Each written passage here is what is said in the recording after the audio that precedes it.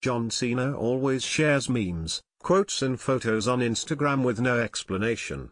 But he didn't need a caption for us to know what he was referring to with this post from Sunday night, April 15th. The WWE star shared a meme from The Simpsons that read "Worst day ever" in capital letters, and it went up on his page shortly after he and his fiancée, Nikki Bella, confirmed to Us Weekly that they'd be ending their relationship after 6 years together. While this decision was a difficult one, we continue to have a great deal of love and respect for each other, they said. We ask that you respect our privacy during this time in our lives. The split announcement came as quite a shock, as Nikki and John just attended the WWE Hall of Fame induction together on April 6, and were photographed kissing on the red carpet. She also supported him at the premiere of his movie, Blockers, earlier this month.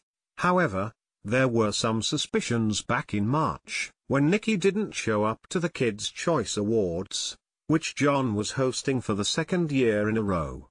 The shocking split comes just over a year after John famously proposed to Nikki at WrestleMania on April 2, 2017. After years of insisting that he would never get married again, John's first marriage to Elizabeth Hubodo ended in divorce in 2012. John got down on one knee at the WWE's biggest event of the year and presented Nikki with a gigantic diamond ring.